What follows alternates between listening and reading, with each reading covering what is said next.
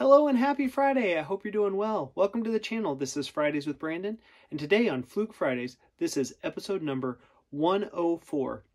And what we're going to be talking about is a multimeter from Fluke that also has a thermal imager built into it. So we're going to dive into the tool itself, kind of show you a little bit about it, and give you a couple tips and tricks when you're using it. So here we go.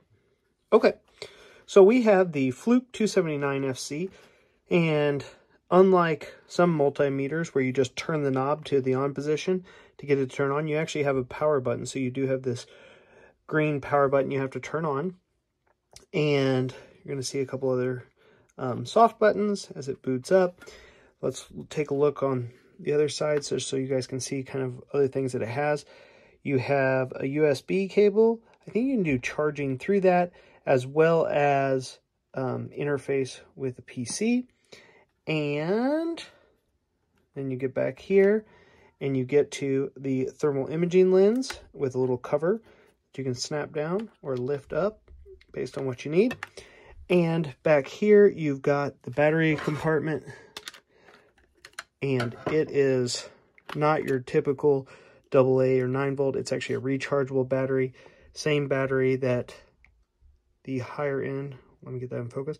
Same battery that the higher end thermal imagers have in them, with a little battery gauge in it. Okay. To put that back on, you just kind of got to pull the rubber boot to the side. All right, so now we've got this beautiful screen here on the 279. So really nice and easy to see if you just want to use it as a multimeter. Great backlit screen.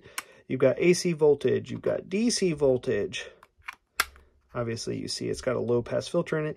I've got other videos on that. If you're curious, just go to my YouTube channel in a browser window, not on your phone, and you can actually search. If you go to my channel, you can actually search the videos in my channel with the magnifying glass. So that's kind of fun.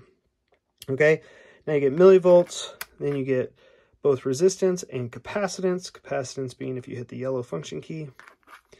So on and so forth. We're going to have continuity and diode chest, iFlex. The iFlex actually comes with it, so yeah, that's why it's got this funky little port over here. And that gives you the ability to measure up to 2500 amps AC. And then your IR camera, and that's what you bought this tool for, hopefully, if you bought one.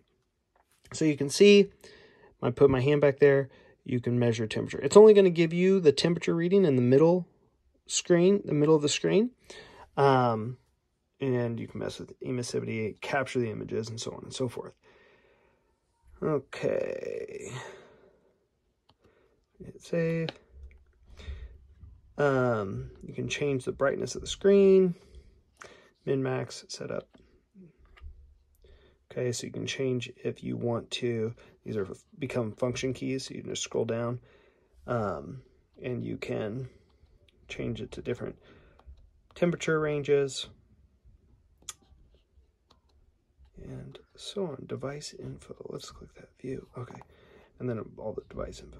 Okay, so really cool little multimeter, has the thermal imager built into it. Got customers that really like this form factor. One thing I had a customer ask recently was, what about a T-pack or the magnet packs that hold these things up? Will it work with this? Well, it doesn't have the typical half moon cutout like your other multimeters will have in it to slide in, but this little strap right here, so you won't use the plastic piece, you'll just run the Velcro cord right through here and then through your magnet, and you're good to go, and then it can be used. So yes, you can use a T-pack with this tool. Anyways, why would somebody buy this tool? Really, it's all about if you want a multimeter that has a thermal imager built into it, this is your tool, and kind of a cool little concept. If you own one of these, leave the comments below. If you have any thoughts, whether positive or negative, leave those in the comments and let us know. Hope you guys are doing well and have a great weekend. Sorry I missed you last week. I was actually off and I just didn't make time to make a video. You guys have a good weekend. Take care.